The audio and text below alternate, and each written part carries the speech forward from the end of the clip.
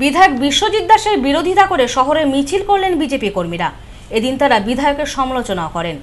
BJP নেতৃত্বের দাবি এটা ব্যক্তিগত বিরোধ, দলে এ নিয়ে কোনো সমস্যা হবে না।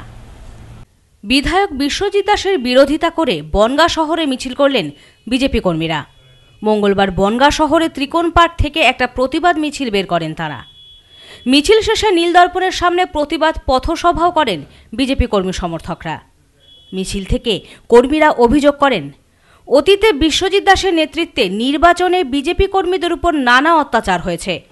তার নেতৃত্বে বিজেপি কর্মীদের বিনা দোষে ফাঁসানো হয়েছে। সে কারণে বিধায়কের দলবদল মেনে নিতে পারছেন না তারা। পদক্ষেপ নিয়েছে, আমরা বিশ্বজিৎ দাসকে আমরা মেনে নিতে পারছি না। বিজেপির তরফ থেকে বিশ্বজিৎ দাস একটা দুষ্কৃতী লোক, গাজার কেস দিয়ে হাজার ছেলেদের কেস দিয়েছে। আমরা এটা মেনে নিতে পারছি না কিছুতে বিশ্বজিৎ দাসকে বিজেপিতে। তাই আমরা আজকে রাজপথে নেমেছি তার বিক্ষোভ জানাতে। এ বিষয়ে বিজেপি নেতা কিশোর বিশ্বাস বলেন, মানুষ এদিন ব্যক্তিগত ক্ষোভ প্রকাশ করেছেন, দলের প্রতি তাঁদের কোনো ক্ষোভ নেই। প্রসঙ্গত, কিছুদিন আগে তৃণমূল দলত্যাগ করে বিজেপিতে যোগদান বনগাঁ উত্তরের বিধায়ক বিশ্বজিৎ দাস। দিল্লিতে সদর দপ্তরে পৌরসভার 12 জন তৃণমূল কাউন্সিলর সহ তাঁরা দলে যোগ দেন। এরপরই বিজেপির একাংশ ক্ষোভ উগরে দেন। এদিনের ঘটনাও তারই বহিঃপ্রকাশ।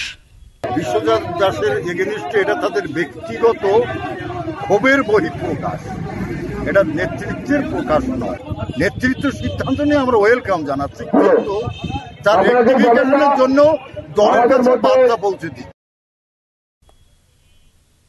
অসীমদের রিপোর্ট, নিউজ নোম্যান্সল্যান্ড, বনগাঁ।